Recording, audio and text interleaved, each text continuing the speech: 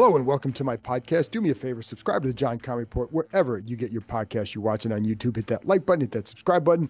You can find us there as part of Ampire Media. That's Ampire. Always much appreciated when you tune in. And don't forget, you can always read my work on ESPN.com. I have analysis from every pick that the Commanders had during the draft up there already on ESPN.com. Go give it a read. I'm going to share my thoughts with you right now about day 3, a little bit of a wrap up, and I'll get more into the analysis of the entire draft over the next few days. I'm going to have Sam Fortier on as well. We're going to get into that for Monday's podcast. So give that a listen. We're going to go into a different direction than just wrapping up each kind of a day, which is what I'm going to do now. And obviously the draft is over as I'm talking to you. So here's what happened. I'm going to give you a little bit of a general thing. Then I'm getting into a little bit on each of these guys that they drafted today.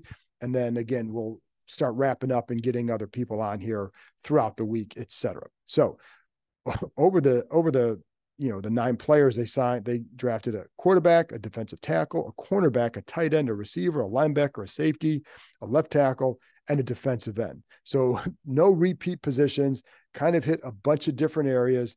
And one of the things that they did in free agency that I felt like set them up for this draft was fill a bunch of holes and needs. So that lessened the burden and the desire but lessen the need to go fill just needs. So this was really about getting guys that you want to bring in here that may certainly those first 3 rounds, you better find several guys that you can build with as key starters. The rest of them, you're going to try and develop them. Of course, I do think there's some interesting picks, especially today. There's one in particular that I really like, and I'll get into that in a few minutes. But the free agency period set that up well to the point where they didn't, outside of quarterback, they didn't have, and left tackle, they take that back, but they didn't have to then just, you have to get a defensive end. You would have liked to have gotten a defensive end a little bit higher rather than getting a guy in the 7th round. But because of what they did in free agency, they didn't have to do that. It just was something I think that they would like to have done because there's some guys there. If those guys aren't there, then you're content going elsewhere. You needed to get a corner, and you did, a really good slot corner. I still think there's some questions at corner on the outside, some definite questions. I'm not sure where it's going to go with that. I do have some concerns there, but let's see what the coaching impact is on guys like St. Juste and Forbes. And they also brought a few guys in so they can piece it together, but I don't know what it's going to look like. And I do like what they've done in some other areas. And again, I'll get into more of that as we get beyond the draft. But as far as the draft goes, you do have some guys I think are interesting, who can help in maybe whether it's even if it's just special teams. But I do, I think there was a plan with this. Now, every time there's a new group that comes in, you kind of hear the same thing. They identified commander players. They identified this. They did this. Where I think the separator for this group is, I think it was the collaboration that you would hear, and the way they operated throughout this process, I think was different. Now, will that result in better drafts? Well, you kind of have to believe it has to, because some of these have not been very good. There's a reason why they've been in this position. And it wasn't just the last couple of years. It's just been sporadic over the years. Like you may have a good draft here or a good draft there, but you never could sustain it because the collaboration did not exist to where it needed to. Will it stay like this? I think it's the style of the people in charge will allow that to happen. Josh Harris wants it to be the case. Adam Peters wants it to be the case. Dan Quinn isn't sitting there angling for more power. And in fact, one of the things that I think he likes here is that he doesn't have to have all that power. He can just be the coach. So I think you have a better chance to build on. If you have success history with the draft, I think you have a better chance to build on that. I'm also going to be curious to see what happens with the scouting staff, the rest of the front office, once we get past this point, because this is when more changes start to get made in front offices and in the scouting departments, because they're signed through the draft, and then we'll start to see some decisions getting made there. But again, I think it sounds like they had an idea in mind of the kind of guy they wanted to draft, because there was a definite theme throughout, and that was team leaders. And I talked about this on the podcast Saturday morning, but team leaders, guys who play physical.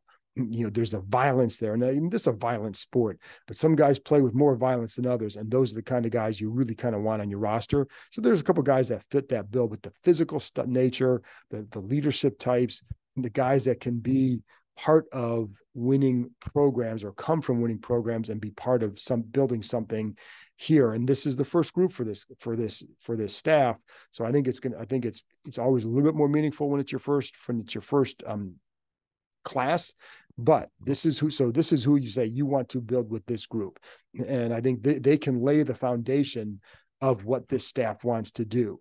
Now, the key is that this coaching staff now has to take what they've been given and develop, because if you don't, then it's not going to work.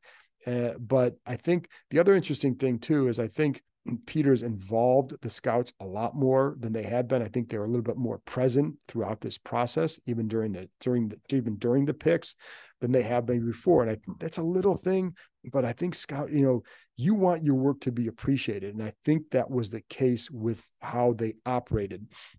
And Peters talked about on Saturday how he wanted to have like a commander's caucus during the last few rounds. It's something they did in San Francisco, where you basically have the scouts get on the table, so to speak, to stump for a guy that they think would fit what the commanders want. But what that does do is it should help the scouts feel more heard.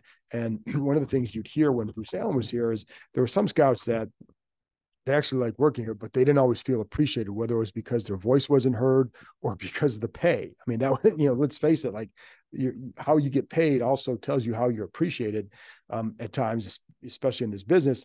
And if you're not getting that kind of pay, you don't feel as appreciated. And if you're not being heard and not being paid, then that's not a good situation. So I'll be curious to get some feedback on this later to see if what I'm saying is actually, if that's how others feel too, but it is what you heard a little bit during this process.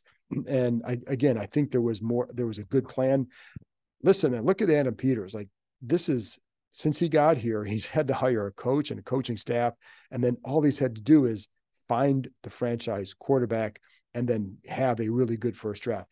I don't think this guy's come up for air since he's gotten here. So it's been quite impressive what this group has had to do. But again, we don't know how it's going to pan out because you got to go do it on the field.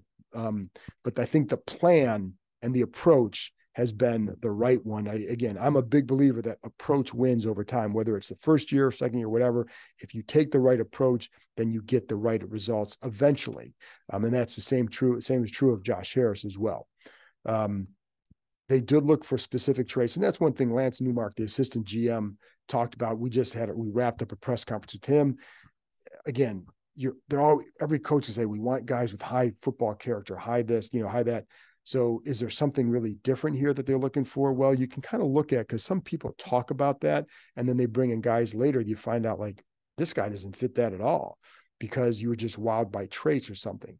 But I do think when you look at, there are a lot of team captains, a lot of team leaders and guys that, in that fit that description or mature, right? So I think what they did want to look for, and when they talked about like their vision of a commander, I think it played out that way. But again, let's see what I want. You can see what they were in college, like team captain, whatever, but we don't know how they fit in here. But that there was a specific sort of guy they were looking for. And, I think they found that. So there wasn't a lot of like, this draft was not considered a very deep one. And I think next year is the class or the group that a lot of people are looking to. And one thing I would have liked to have seen them do is somehow add picks in 2025, because that class is supposed to be loaded. Now you can always acquire more picks other ways, but I wondered if they would try to do some of that. Howie Roseman has done that, but in whatever the Eagles do with their drafts, and they're so aggressive, I think it's a good idea to emulate. But they weren't able to do it. I don't know how much they tried for that. That's something hopefully I'd find out later. But I wondered if they would try to get that. Didn't get it, got 3 guys. So let's go over some of these guys. Excuse me. In the 5th round, they got linebacker Jordan Magee from Temple, team captain. There you go. I think it's going to be interesting on him. They've already added a bunch of linebackers. So, he's really going to be a guy he's going to have to play special teams. That's what he's going to be. And I think that's where he can make his mark. I think there were sometimes, again, he was a leader at Temple. So that's a good thing. And again, a good special teams player. He can run a little bit. I do think like as a linebacker, I think that's where the coaching comes into play, because there's sometimes, especially in coverage, it might look like there were some false steps in there, or a little bit of, maybe a hesitation at time, or something like that, where with better coaching, can you improve in that area? And yeah, I think you can do that. But that is something, there are some things that you had to watch there. So as a player from scrimmage, got a little bit of ways to go. He played a lot, he played outside, he feels he could play the Will or the Mike. But again, I think when you draft him in the 5th round, you're not looking for a guy to come in and be anything other than he's going to be a backup. And can you help on special teams? Because if you can, they can find a role for you. They added Bobby Wagner, Frankie Louvu. They have Jamin Davis. They added Michael Walker, and then Anthony Pittman as well. So they've added some guys at that position. They don't need him to come in and be anything other than come in, show you can help on special teams, be a part of the solution here, but then try and develop so that maybe in a year or two you can ascend to a higher spot. But if all you are is a good backup and special teamer, you need linebackers like that too. The better you are at linebacker, the better you are on special teams. The deeper you are at linebacker, the better you are on special teams. What I did like too is you could see the effort on film. When you watch him, you could see the effort there. And I think that's always bodes well when you have a guy like that, because you can work with guys like that. Guys who give effort, you can always work with. So I think that's one of the things that was good for him. Then the pick that I really like in this draft today was the 5th round pick, Dominique Hampton, safety from Washington. There's a few reasons why you like him. And he played at Washington, played all over the place. And that's one of the beauties of him. And if you want to look at a guy who could possibly play that Buffalo nickel spot, it's Hampton. He's got the size. He's 6'2". I think he's about 215, something like that. But he's got that size where he can play in the box. He's played some corner at Washington, believe it or not. In fact, he played corner in a game against Arizona State that was quarterbacked by Jaden Daniels. So, and he did have to tackle him a couple of times, so he's shown that he would play deep at times at Washington. I think he's got good length and he's physical. That's something that jumps out with him. So what I think, you look at him, and even Lance Newmark told us that he had linebacker traits, and Hampton told us that they look at him as a safety linebacker hybrid type. So Buffalo nickel. Yes, that term is sticking around. So, that's the big nickel. So that's something that I think he could play up near the box. So I could see him being a guy that you work with for that year. You have Jeremy Chin to fill that role now. He's on a 1-year deal, and then see what Hampton can do. And then maybe he ascends to that back up now, maybe you ascend to that in the future. But I think he's a guy he's the guy that I like him. And I think, there's some pop to his game. He has covered some man. I don't know that you're going to want him covering a lot in that, certainly not against some of the receivers or anything like that. But I think, but I do like that. I do like him up near the box as a guy that I think could help there.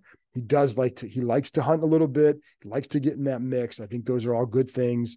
And I think there's sometimes the angles, you're not sure about, but that's coming from deep. That's why I think up near the box, I think that's where he's going to be best. And I think that physical style, again, it'll help on special teams and nothing else. You want big guys like that who can move a little bit. And then again, up near the line of scrimmage, it's better than having the little guy up there, but I think he's got some size and traits up there that would translate well. And he's coming from a good program at the University of Washington. So I think that's also a good thing. And by the way, speaking of safety position, because they have Sandstrill covering as a slot cornerback, what does that do for Quan Martin? And he's a guy, he was a safety who could also play in the slot. So you can put him back there with Derek Forrest and have a safety combo there. I like Quan Martin a lot. I still like him. I think he's a smart player. I think he communicates well. And I think Sandstrill is going to be a guy that I think the corners will have to communicate better. I think, St. Juice has been pretty good with that. And so I think they're going to be in a decent spot with that. Chin should be good with that as well. So that shouldn't be the issue that it was the last couple of years. I also think some of those communication issues stem from confusion over the rules of the defense at times, maybe they changed a little bit too much at times, but I think that can lead to then communication errors because how one person sees it and relays it might not be, it could get lost in translation or whatever it is. So, but I do think as a group, I think they're going to be better prepared for that. And I think when Martin, again, because he was playing the slot and some safety at the end of the year, it may just be now that he's just more of a safety because and a backup slot. And I don't know how they see it. Like that's just my speculation. I haven't talked to them about that too much yet. When we asked Lance Newmark was asked about it, he just basically said they have a plan for both guys. That's the other thing too. You better have a plan for a guy when you draft him, and you want to know like, okay, this is what this guy can do. Have a plan for him. Don't just bring in guys here and say, well, I think so I think there's that again. You should have that, right? That's kind of a basic thing. So, but I like that pick. I think he's a guy that as he develops could be somebody to watch a little bit just because of size and the type and the role and the vision they have for him. One thing too, and I've told you this before with Dan Quinn, he's very big on, just analyzing how the game is going, right? And one of the things was you notice that some guys have that positionless type body game or whatever. And so he talked to a lot of NBA coaches to see, like in the NBA, there are guys it's become a lot more positionless. So he talked to them about just you're not going to ask a Steve Kerr or someone like that, like, what should I do with Micah Parsons? But just the mindset and maybe how you approach it, et cetera. That's why they have like guys like Bob Myers here, not just because, okay, he's an NBA guy, but he's been in a leadership position. He's had to make certain decisions. That's why he was around during this draft process to help Peters, not just like, should I take this guy or not, but what approach should I take? How should I handle this situation? It's not about him, Bob Myers saying, hey, man, I like Jaden Daniels. You should take him. But it's about, how should I handle this process knowing I like this guy a lot? Hey, take it easy. You don't have to make a decision now. Just go through the process. That's a good sounding board to have. And, the other thing too, is one thing with Josh Harris sitting in the draft room and just going through this process, if something doesn't pan out, he can now go back and evaluate from his own perspective why this worked or didn't work, and gives them more information. Anyway, just a little aside. Let's get on the last pick is Javontae Jean-Baptiste. I know him well because I watched him at Ohio State for 4 years. He was mostly a backup, playing behind some really good linemen. Was not really a great pass rusher there. Went to Notre Dame, had a better year in that regard. And, I think he had 4.5 sacks. More tackles for loss, but he also got more playing time because again, at Ohio State, he was behind some guys that were just better. And, he's got some skill, he's got some length. He's only about 240 pounds, but he's 6'5", good length. We'll see how he does. I think I still have some questions about him as a pass rusher. I think I'd like to see him, if you're going to play that end here, I'd like to see him bulk up a little bit. And I think it'll be, again, the length is good though. And I think there are times in the pass rush, I think, you're going to have to work with them. There's sometimes maybe does he turn the corner the way you want with the fluidity? I'm not so sure with that, but I think what I'm curious with him is how does Dan Quinn envision using him? And, can you bulk him up a little bit, then can you use him on some things to the inside as well? I know that's a little bit small for that, but just the way some of the games you make and some of the quickness you want to get up front, it's all about the vision you have for that guy. So I think he seemed to handle the run pretty well in college with Ohio State and Notre Dame. I think that can help. There are times he can be quick off the ball, not like Johnny Newton, but he can help in that regard. So, they don't need him to come in and do anything. And you could put him on the practice squad probably just as easily, and you'll be okay. You have your ends. You have 3 defensive ends that you signed. You also have F.A. Obata. So you're okay there. And then you can look at KJ Henry and Andre Jones. Does Jones develop at all? And what do they think of KJ Henry? That part I don't know. We haven't gotten that deep into things with them yet. Their focus has been so much on the draft that there are times where you're not quite there yet with some of the other information. That's something we'll learn more over the next several weeks about what they think of certain guys, and just how they envision them. But with the defensive end spot, again, they have 4 guys that can play right now. They don't need these guys to be part of that, but you would like somebody to ascend to a role like, okay, this guy's worth developing, right? So I think Jean-Baptiste, he was a guy that came in during the top 30, so you knew they liked him. And I think there's some traits that are interesting to see if they can develop. He's an older player. He's 24. So it's not like we're talking a young guy, but I think sometimes you have to look at, in terms of football growth, where is he? And he did play. He was at Ohio State for 5 years. One of them was a redshirt. So he's been in college a lot. So, but is he a finished player? I don't think so. I think there's more you can get out of him with it, but to what level? That's the part I have no clue. But that's why you bring a guy like that in. He does have some traits that you say, okay, whatever his age is, there's some traits here. And if it doesn't work, then you move on. But seventh round, you take a shot at sometimes at traits and guys from big programs, and that's what they did. So anyway, that wraps it up. Also, as I talked to you, there have been a couple undrafted free agent signings or agreements, including Notre Dame quarterback Sam Hartman. Now, why would they do that? Well, you have Jake Fromm was the only holdover quarterback that they kept. They brought in Jeff Driscoll. They signed Mariota. They drafted Jaden Daniels. I think if you're Jake Fromm, you kind of know what's happening here. They're not going to want to have 5 quarterbacks in camp. So they had talked about wanting 4. Well, they brought in 4 of their own. So basically, you could probably envision Hartman being, Hartman in, Fromm out. Don't know that for sure. That's complete speculation, but it's all based on logic. I just can't see, maybe during the rookie minicamp, or you can bring in some guys too, but it'd be really hard to see them carrying 5 guys in practice because you just don't have enough reps for that. So that's why they brought him. Austin Jones, running back from USC. Cliff Kingsbury is an offensive analyst there last year. Clearly knows him. And so he'd be an interesting one to see how he develops too. But those are 2 guys that I know for sure that they're going to bring in as I record this. And I will say, sometimes with these undrafted, sometimes they agree to a deal, and next thing you know, they get something better. So an agreed upon deal becomes a broken deal, and they sign elsewhere. Those will be announced on Monday, so stay tuned for that. Anyway, that's it for me, wrapping up day 3. Thank you for hanging out with me during this draft. I appreciate your time and your interest. Always enjoy. Now, finally, we can start talking about what does this mean for the future, not just who are they going to take, but now that we got these guys and we know who these guys are, now we can start analyzing what could their roles be here, and not just for the rookies, but for the entire team in general. Now we have a vision for who they are, and so what can they become? The fun